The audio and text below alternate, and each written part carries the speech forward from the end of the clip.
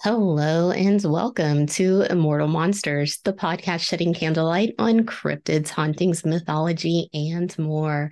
This is your host, Donna, and today's epic tale of biblical proportions has history, archaeological finds, modern day thievery, giants, demons, wild men, and a healthy dose of my own personal sarcasm.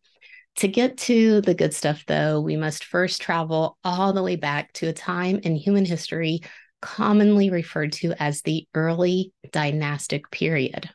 This period stretched from 2900 to 2350 BC. When we are dealing with the BC end of the timeline, the larger number, in this case 2900, is the oldest date, and the smaller number is the most recent. So the BC date is growing larger as we count back in history, which is the exact opposite of how things work on our side of the timeline. I'm putting this in for my son because he officially started college when he was 16. And he came home one day so irritated because he was the youngest person in his math class, but the instructor kept tasking with helping everyone else in the class out. Sometimes this instructor would ditch class entirely and leave my son in charge, which he did not mind to help. But on this particular day, he said the instructor went over the number line, and that's basically where class ended because he said that the number line absolutely blew people's minds. They could not grasp the negative end, what in our story today would be the BC end. And I guess the instructor just got fed up and left the 16-year-old in charge, told him, you try to explain it. So every time I see a number line association, it makes me laugh, which is what I did when my poor kid came home angry and complaining. I mean, he's a really good storyteller, even when he's upset. So I mean, he had sound effects and everything. And I am clearly a terrible mother who has no sympathy whatsoever for his plight because 11 years later, every time I think about this, it still makes me laugh. So that's why I'm putting that in there, not to patronize you guys, but just because that is a funny story. And I'm always reminded of that. But the early dynastic period, which we will forevermore call the ED period, is no laughing matter.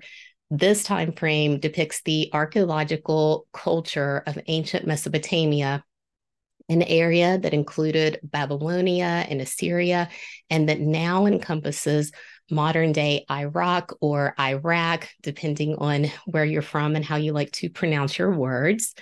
It was during this ED time in human history that technological advances were leading to the formation of urban civilizations, and different forms of writing were emerging. Some of these writings, in the form of seals and clay tablets, list the names of cities and rulers and suggest that there was a league of Sumerian city-states. Two of the earliest of these city-states, Eridu and Uruk, contained large temple complexes built of bricks of mud. These temples became the most imposing structures in the cities, with the town and villages springing up around the temples, which is very common design that we see throughout history. Each temple was dedicated to its own deity, and each city had at least one major deity.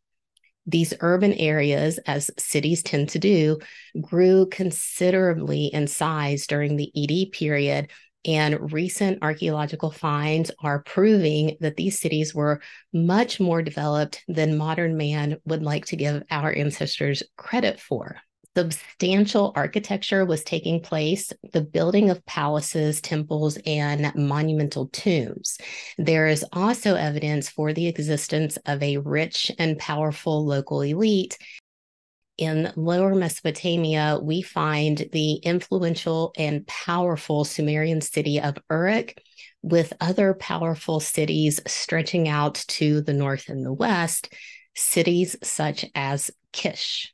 Uruk, being one of the largest cities, is estimated to have had a population of 50,000 to 80,000 at its peak. In all of these Sumerian cities combined, the rough estimate of a population is thought to be somewhere between 800,000 and 1.5 million, with the global human population at that time estimated to have been about 27 million. Of course, where there are people, there is war. And in the archaeological evidence, there is not only accounts of war, but also of peace treaties.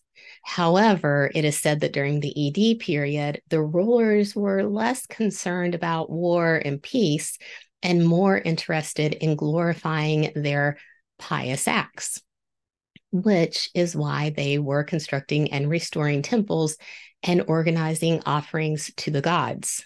These pious rulers were those of the Sumerian city-states such as Uruk, where in the early part of the ED period, a king named Gilgamesh reigned.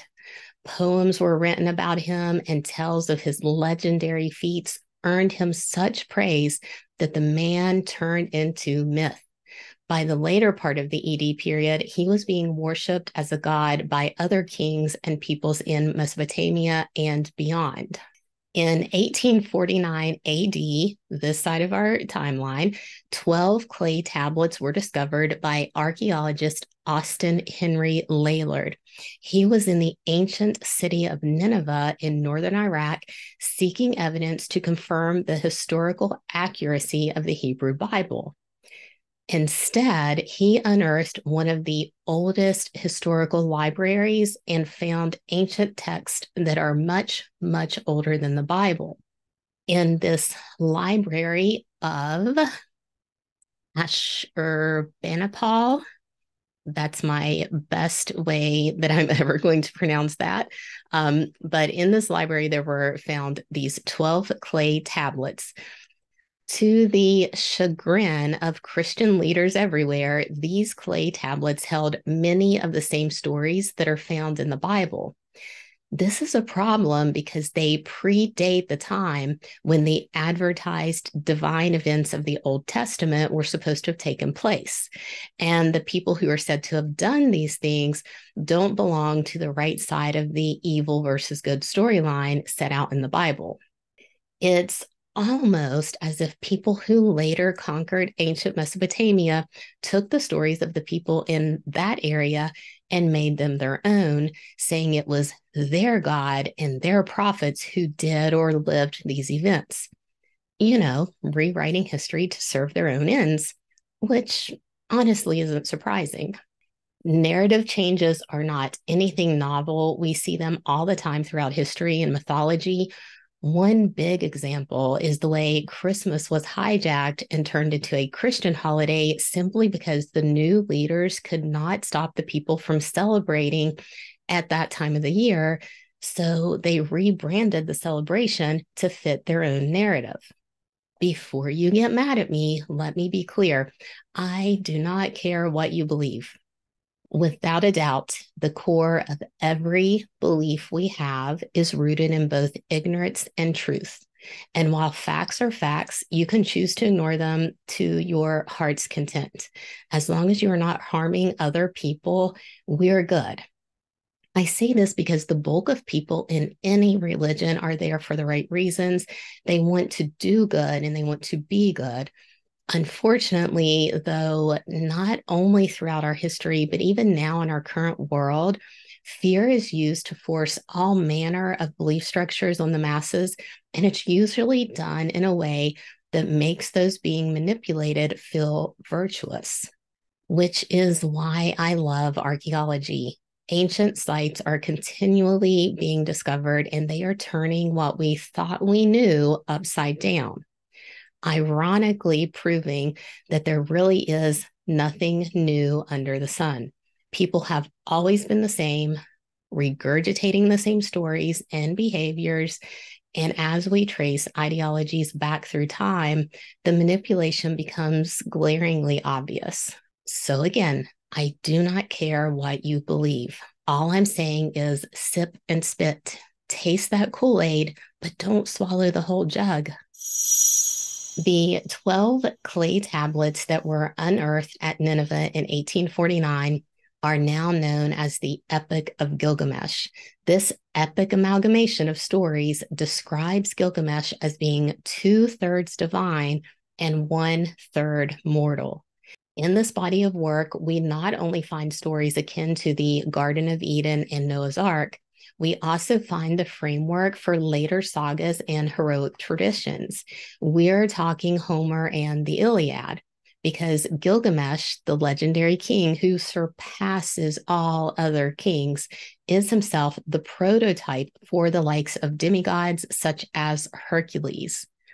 Gilgamesh, the man, the myth, the legend, is the source for 5 Sumerian poems, which predate the 12 clay tablets known as the Akkadian Epic of Gilgamesh. These poems are repeated in some form within the 12 clay tablets, and in addition to these works, we also have artifacts that span across a 2,000-year time frame that mention Gilgamesh's existence. The Sumerian king list consists of a succession of royal dynasties from different Sumerian cities, ranging all the way back to the ED period. It was used by later Mesopotamian kings to legitimize their rule, and today some of the information on the list can be checked against other texts, such as economic documents. King Enmebaragesi is one whose name is found on the Sumerian king list. He led the Sumerians into battle around 2700 BC, defeating the Elamites. His existence is corroborated by archaeological records and artifacts, and he's also listed as the father of one of Gilgamesh's adversaries named Aga. One of the 5 original Sumerian poems is titled Gilgamesh and Aga, and it records Aga's siege of Uruk after Gilgamesh refuses to submit to Aga's authority. In the end, Gilgamesh defeats Aga. So while we are still discovering new artifacts which help to piece together the true history of our planet and the people who lived here before us, Gilgamesh's name appears over and over, and his likeness is found on clay plaques and seals, such as the seal of Massanapita, a king of Kish, which was excavated from the royal cemetery at Ur and dates back to around 2600 BC. The seal shows Gilgamesh with a bull and 2 lions, animals that tie in with the poems written about his adventures. This seal also shows another man who is thought to be Gilgamesh's enemy turned best friend, Enkidu. There is also an inscription that some scholars believe might have belonged to an official under Gilgamesh. It was discovered in the archaic text of Ur, and Gilgamesh's name is written as Gilgamesh, the one whom Utu has selected. Utu being the sun god, also known as Shamash or Samas. In a 34-line text dating back to 1953 to 1920 BC, Gilgamesh is credited as being the ruler who built the walls of Uruk. King Utu-Hingal, who later ruled Uruk, adopted Gilgamesh as his patron deity. Kings from the 3rd dynasty of Ur, from around 2112 to 2004 BC, went so far as to call Gilgamesh their divine brother and friend, with King Shulgai of Ur, who ruled between 2029 and 1982 BC, declaring himself the actual brother of Gilgamesh, declaring they had the same divine parents. So basically, King Shulgai wanted to be seen as 2/3 divine and 1 part mortal himself. Interestingly, in our more modern era, Saddam Hussein, the former president of Iraq, had a lifelong fascination with Gilgamesh. In 2000 AD, he published his first fiction novel. It was set in ancient Assyria and blended elements of the Epic of Gilgamesh with the 1001 Nights. In 2003, when the United States tried to pressure Saddam to step down, Saddam gave a speech to a group of his generals in which he compared himself to the epic hero Gilgamesh. Going back to ancient Mesopotamia, archaeologists have found prayers inscribed in clay tablets addressing Gilgamesh as a judge of the dead in the underworld. And fragments of a text found in modern day Tel Haddad say that the people of Uruk diverted the flow of the river Euphrates and buried their unfortunately mortal and beloved King Gilgamesh in the riverbed, after which the parted waters were allowed to flow in their natural state once again. Because of all of this evidence, most people do believe Gilgamesh was in fact a real person. I believe that with the recent discoveries, there will only be more evidence to support his existence. Now, that does not mean that all of the stories told about him are true. The original 5 poems are less fanciful than what comes later in the 12 clay tablets. And I read in one source that those original 5 poems were thought to be a result of Gilgamesh himself telling his life story to a scribe who wrote it all down word for word. Whether this is true or not, the legendary king Gilgamesh went through considerable growth as a person during the time of his reign. He went from protector of his people to oppressor, and then rose to the rank of an ancient wise man before being turned into a deity.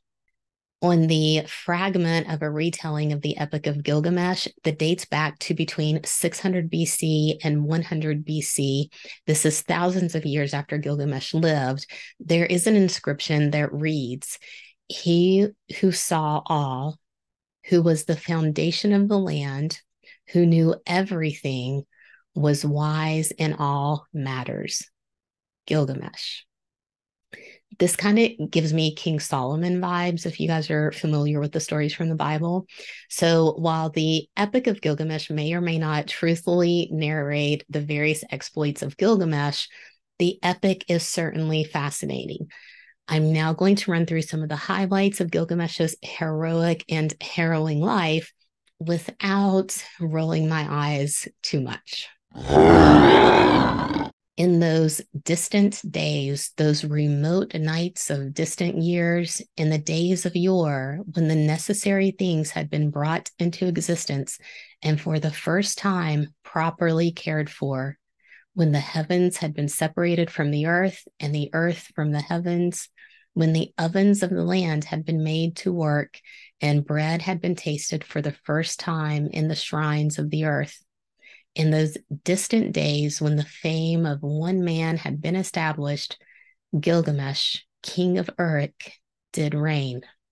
He was wise, physically stronger than all others, handsome, cunning. He was adventurous, courageous, strong of heart, all the things a good hero is made of. He was unmatched in every single area of his life and was beloved as a protector and a king. Until, as we say here in the South, he started to get a little too big for his britches. Gilgamesh, being so superior to everyone around him, fell to the corruption of the power he held over the people. He turned into a massive bully, not to mention a horrible, terrible, despicable, evil person. He started challenging all the men to battle him. They'd wrestle and fight, have foot races, and do all manner of things to test their physical strength. Not because they wanted to, because he made them, and none of them could stand against Gilgamesh. When they would fail or pass out, he would force them to get up and try again, force them just to keep going. The same was true of gambling or anything else that could possibly be turned into a competition. Gilgamesh would outwit, outlast, and utterly dominate. He even enslaved the young men, wearing them out with forced labor on all of the building projects he was doing at the time. He's credited with a lot of building and infrastructure, and in the end, those things were mostly good, providing irrigation and safety for the people. But Gilgamesh got to those ends by being cruel. He ruled with fear, and it worked because people were terrified of him. He would take any woman he wanted and do whatever he wanted, whenever he wanted, with or without her consent. He even went so far as to take new brides away from their husbands, so Gilgamesh would be the one to consummate the marriage and not the husband, because this pig-headed brute with no one capable of checking him believed that all of the women of Uruk belonged to the king, not to their husbands, and certainly not to themselves. Gilgamesh was brutal, and despite having once revered their king, his oppressed people now began to cry out to the gods for help.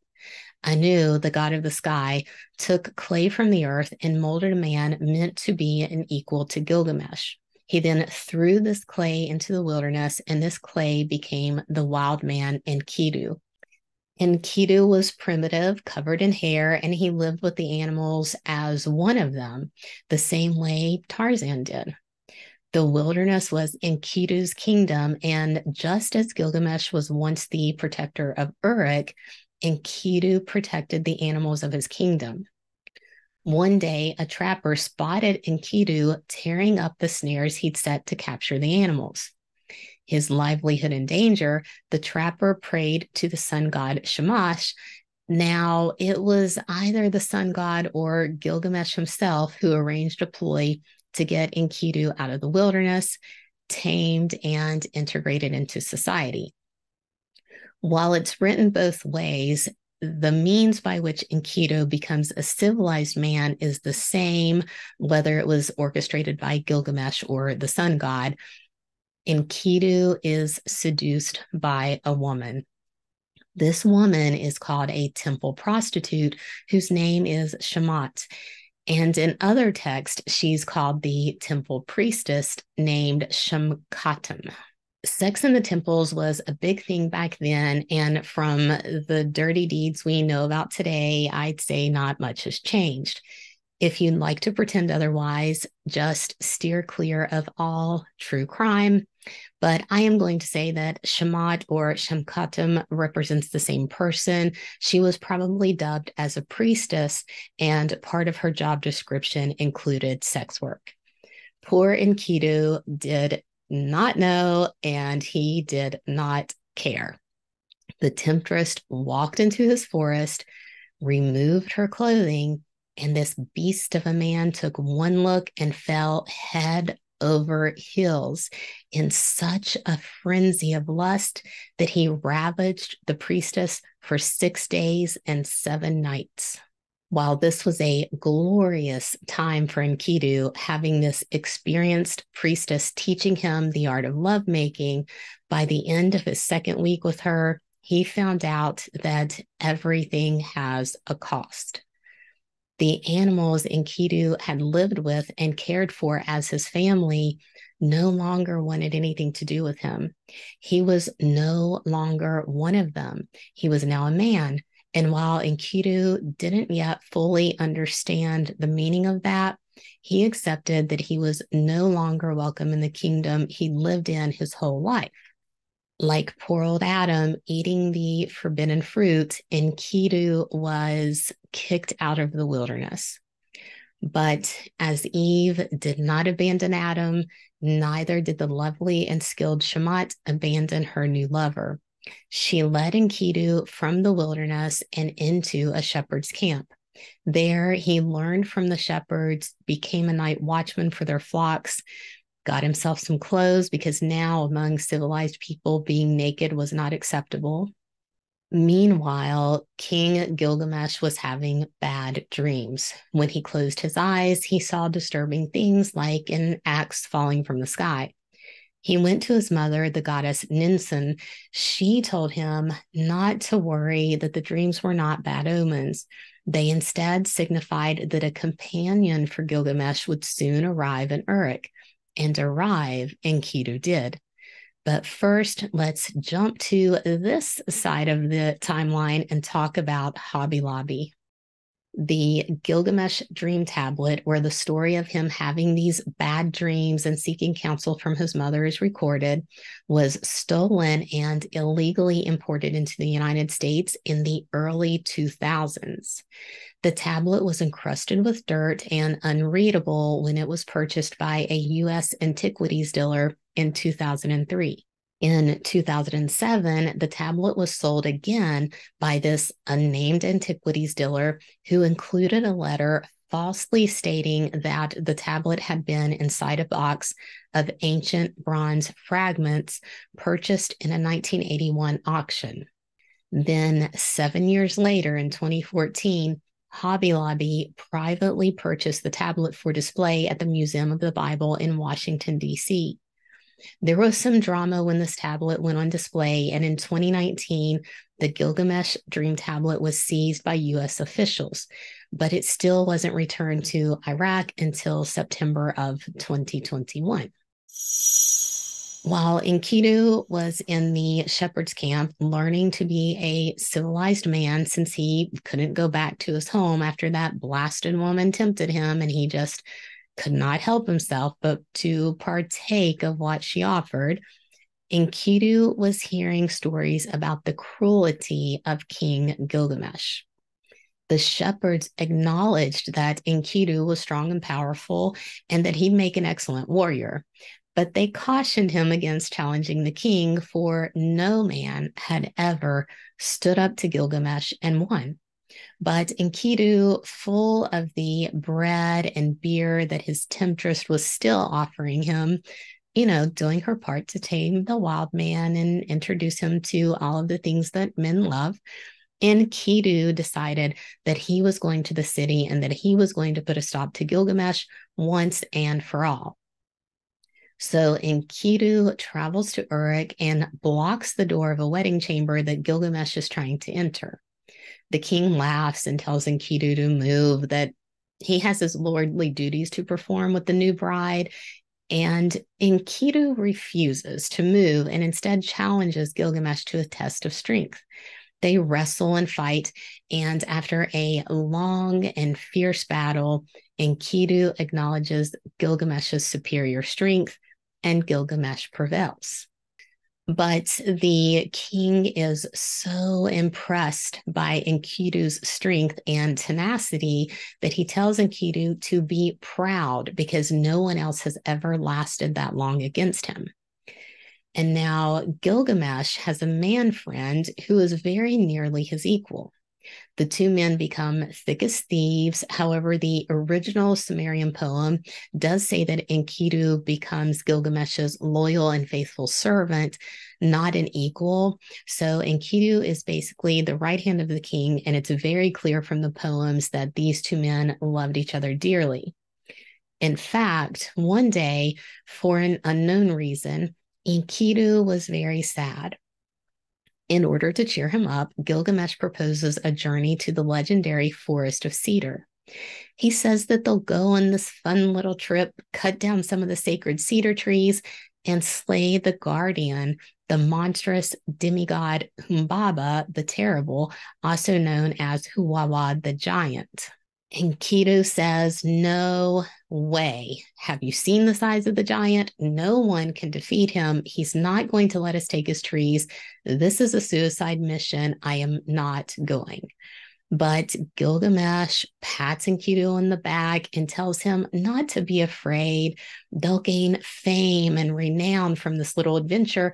And you know what? Even if they die in battle, it's an honorable way to go. So everything is going to be just fine. Enkidu isn't convinced, but he begins to go along with this plot anyway, and Gilgamesh calls for his advisors.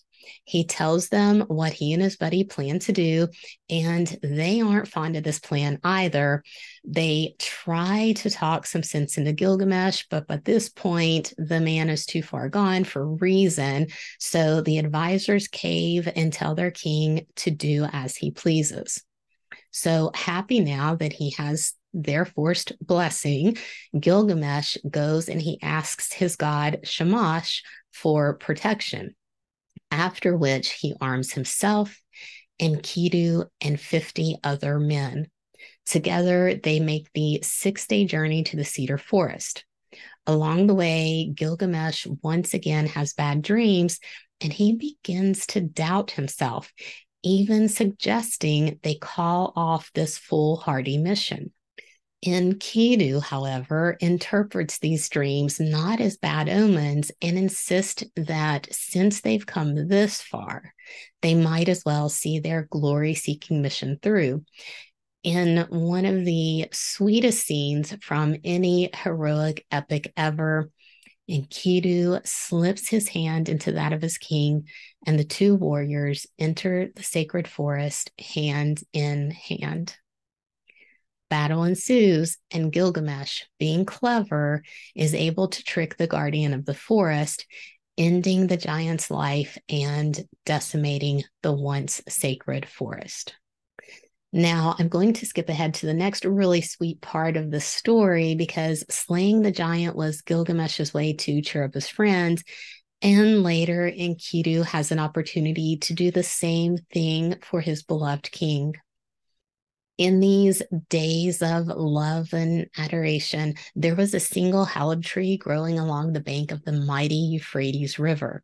Wikipedia tells me this tree is most likely a St. Lucie cherry tree, which was cultivated for a spice that was made from the stone inside the cherry fruit.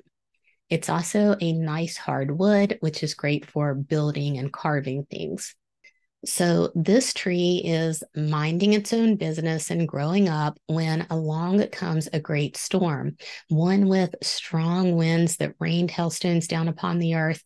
These small hailstones were like hammers, but the larger ones were like the kind of boulders that were shot from catapults.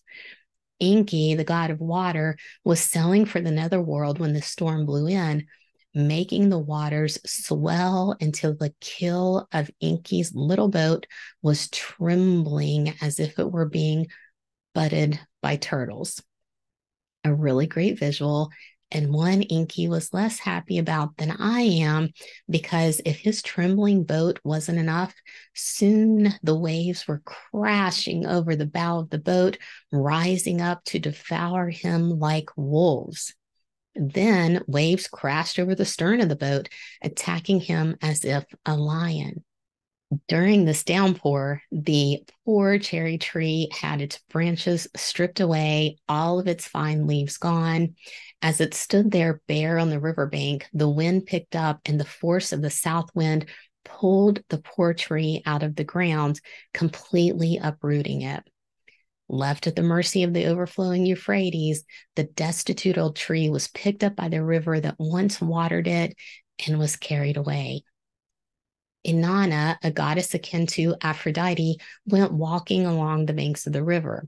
She saw the tree, and being a good steward, she brought it home with her, planting the tree in her luxurious garden, using only her feet, not her hands. When she watered the tree, she used only her feet, not her hands. Sorry, my dog just jumped or barked and she made me jump. It's really hot in this room, so I can't close this door. So I'm sorry if you hear her barking. Okay, so Inanna planted the tree with her feet, not her hands. She watered it with her feet, not her hands. And she cared for the tree in the same way for over a decade, waiting for the day when it could be used to make her a throne or a bed. Under her devoted care, the tree grew massive, so big that a snake immune to incantations made a nest in the roots. Then a lion-headed eagle known as the Anzud bird made a nest in the branches with its young, and in the trunk, which apparently never split, a phantom maid who laughed with a joyful heart made herself a home.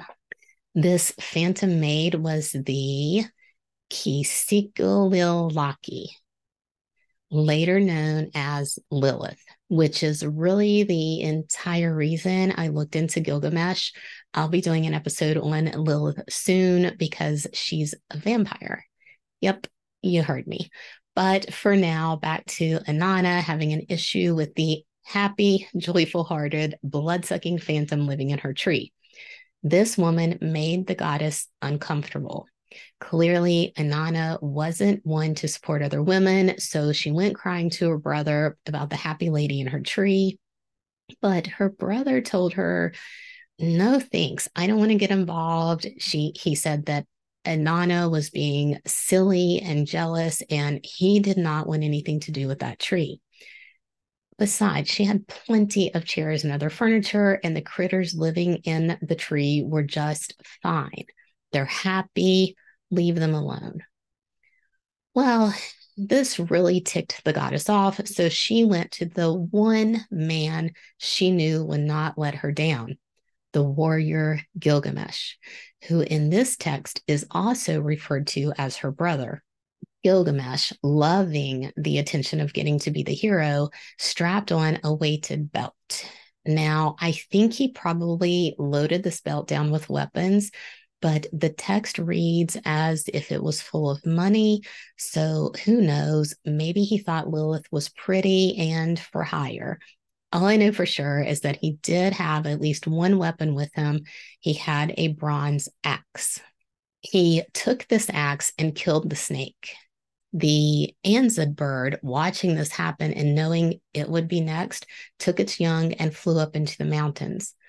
The happy phantom maiden slipped silently away and hid in the wilderness because she likes blood, not coins.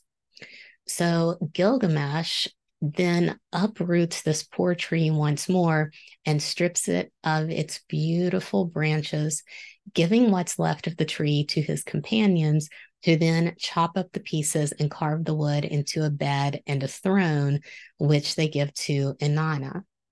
In the original Sumerian poem, it says that for himself, Gilgamesh made two items, one fashioned from the root of the tree and one from the branches. In the later Akkadian version, the 12 tablets, it is said that as a reward for his heroism, Inanna fashioned two gifts for Gilgamesh. Either way, these gifts were a piku and a miku, which no one knows the translation of. Some say it's a ball and a stick. Others suggest that it's a drum and a drumstick. Whatever may be the case, it's very distinctly recorded that Gilgamesh absolutely adored his new toys. He played and played with his gifts, bragging and boasting in the streets, making other people join in until they were crying out that their hips and their backs were hurting. Gilgamesh didn't care. He made them stay in the streets, playing with him, to the point that the mothers and the sisters and the wives were bringing food and water to the people so they could be nourished, because Gilgamesh was not letting anyone leave for any reason. He wanted to play, and therefore the people played. Finally, though, Gilgamesh is ready to call it a night, and he marks a spot on the ground where his ball or his drum had last been, and he leaves. The next day, his new toys are gone.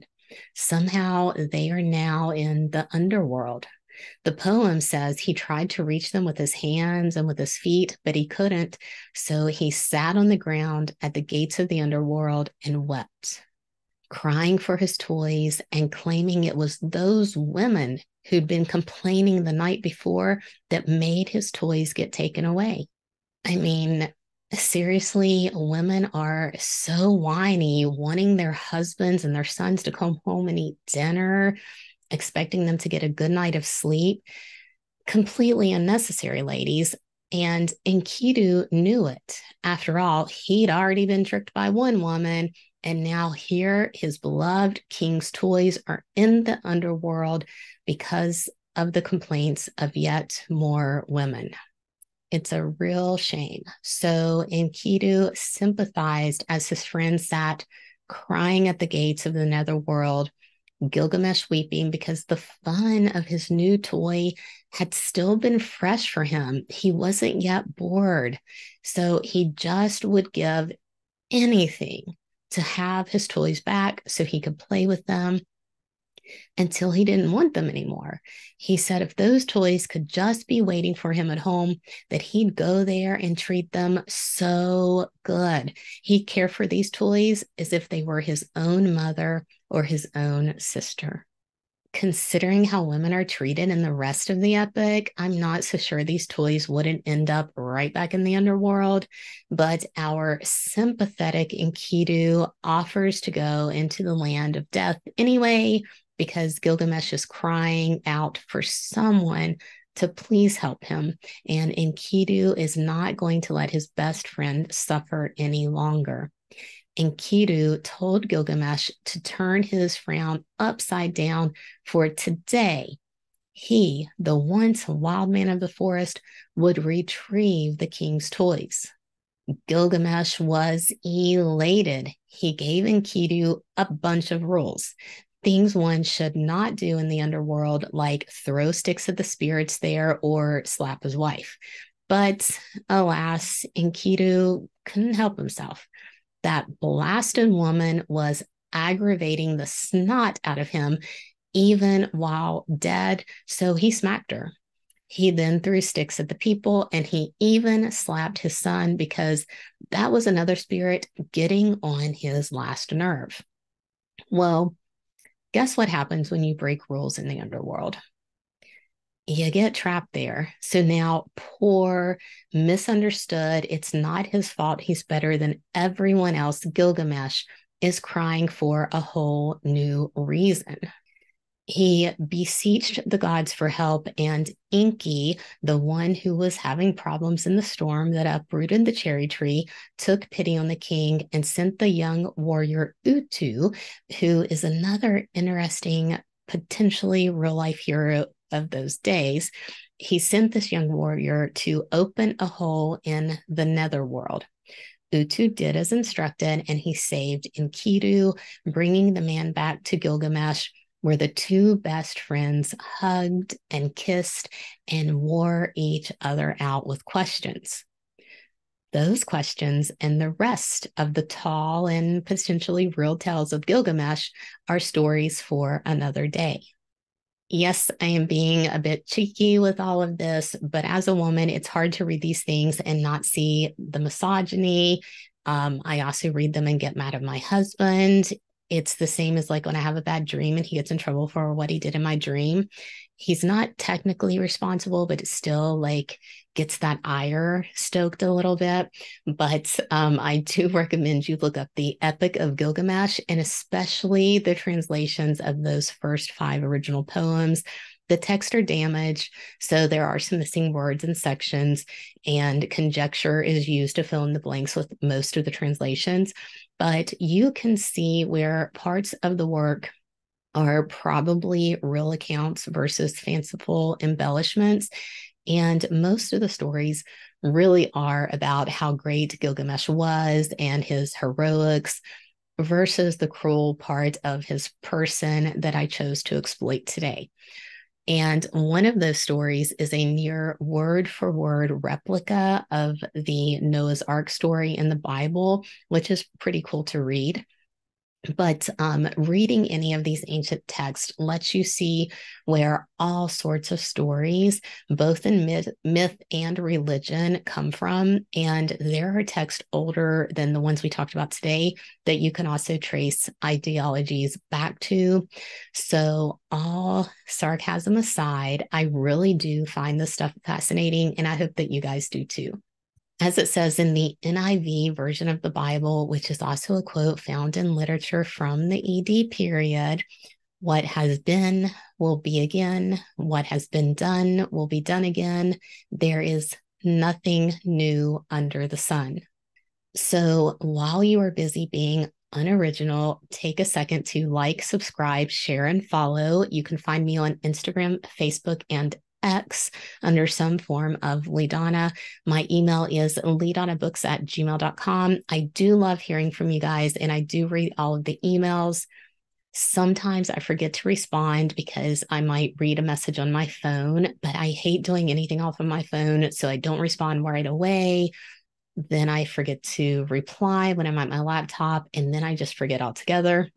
So if you hit me up on social media, do so knowing that it's not you, it's me. I'm not intentionally ignoring you. I just get really irritated and toss my phone because tiny screens, and then sometimes I click the wrong button and then I panic and I don't know how to fix whatever it was that I just did. I was recently trying to look at somebody's profile, and I'm pretty sure that I blocked them instead.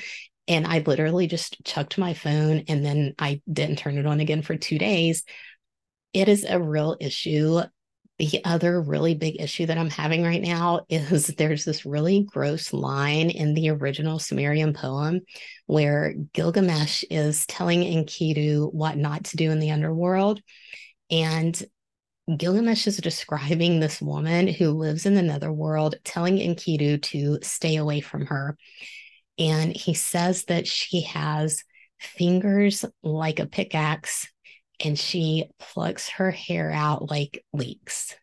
That seriously makes my stomach roll every time I think about it. It's so, so gross. Ladies, do not pluck your hair out, especially if you have pickaxe fingers and huge roots. I really can't even joke about it because it just makes me want to retch. It's the stuff of nightmares, much like my latest book. If you like psychological thrillers, check out Sierra. It's available worldwide and readers are absolutely loving it. LeeDonnaBooks.com to buy directly for me or grab it from the retailer of your choice. Thank you. I appreciate you. And I will see you next month with another vampire tale because they are so much more fun than everything else. I think I'm going to rebrand the show as that podcast about vampires. You know, you want it as much as I do. Thank you guys. I truly appreciate you. I will see you next month. Bye.